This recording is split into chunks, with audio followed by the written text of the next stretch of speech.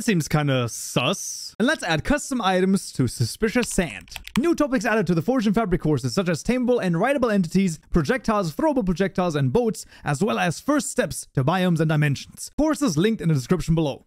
Alright, fans, back in the Almost Born, and in this tutorial we're going to be adding custom items to suspicious sand. Now, at first glance, you might think, oh, it's going to be as easy as using the add item modifier over here, global loot modifiers, bing bang boom, and we already have some custom loot in the suspicious sand. However, it actually is not as easy because there's like one or two tiny things that are very important. The first thing that's very important is that in suspicious sand, even though multiple things could be generated via the generated loot, right? If we add a new item stack over here, it would have multiple different things. Only the first thing that gets added is actually going to be spawned out of the suspicious sand, meaning that any loot you put in there is actually going to get discarded immediately. So for this, we actually need another class. Now, what I'm going to do is I'm just going to take the add item modifier. I'm going to drag it into the loot package over here while holding control. It's going to duplicate this particular file, and I'm just going to call this the add sus sand item modifier because this is exactly what it's going to do.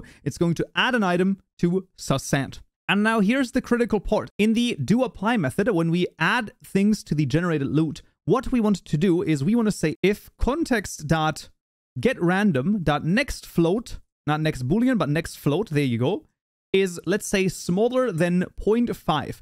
This would be 50%. This is way too high, okay? What you'll be looking at is sort of somewhere around like 17, 12, 11, 10%. That is roughly what you want to get over here. 50% is definitely too high. This is for demonstration purposes only, because otherwise we might just like have to go through like 3 different desert pyramids until we find our custom loot, and that's not necessarily what you want. In theory, the best thing to do for the percentage over here is to go to the external libraries to our trusty old Net Minecraft client extra 120.1 or whatever your version might be, data Minecraft, loot tables, archaeology, and then for example take a look at the desert pyramid and basically count how many different entries there are. If you add one particular entry, you add another one, and then you just do 1 divided by the number of entries including your own, and then you get roughly the percentage that you should put in here. I know it's not going to be 100% accurate, but that's the best way that you can do this. And what you want to do inside of the if statement is you want to say generated loot.clear, and then here you want to say generated loot add a new item stack, once again of this dot item. So we first have to clear this, and then this one no longer needs to be called. So you can basically see inside of the if statement, we're first clearing the loot that gets generated and then adding our own custom loot in there.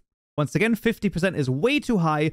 Don't do this. Don't put that 50% in here, because that's going to definitely ruin other people who might also add stuff to suspicious sand. It's going to be a whole host of weirdness. But now that we got that, we can now go to the mod loot modifiers over here and just basically duplicate this one. And this is the add sus sand item. And then we're going to call this the add underscore sus underscore sand item. And this is, of course, instead of the add item modifier, this is the add sus sand item modifier, targeting the codec over here. And there you go. And now to add this, once again, we want to go to the data gen. We already have the global loot modifiers done last time. And what we want to do is we can basically just almost copy over or duplicate this one over here, the metal detector from jungle. And what we're going to do is we're going to do the metal detector from suspicious sand over here. And this is extremely important. Instead of this being a new add item modifier, this is now a new add sus sand item modifier. Extremely important you keep track of this and you add this. And then the loot table condition is the same, right? The loot table ID. Now for the resource location, we can once again go to our trusty Net Minecraft over here in the external libraries. We're going to call this the archaeology / desert underscore pyramid, making sure we write archaeology correctly, because that is a crazy word, and I actually have not written it correctly. There you go. Archaeology. Now I've written it correctly. Double, triple, quadruple, I don't even know. Octuple check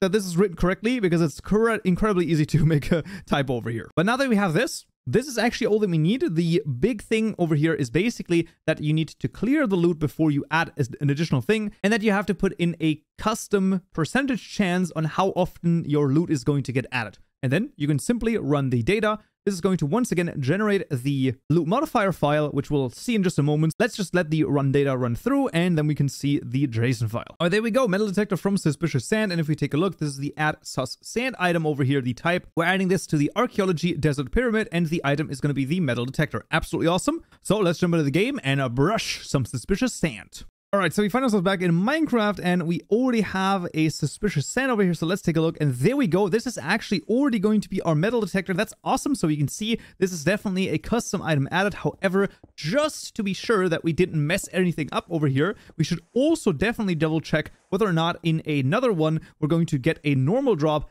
And there we go. We get a shard over here. That is absolutely friggin' fantastic. And there you go. That is going to be custom items added to suspicious sand.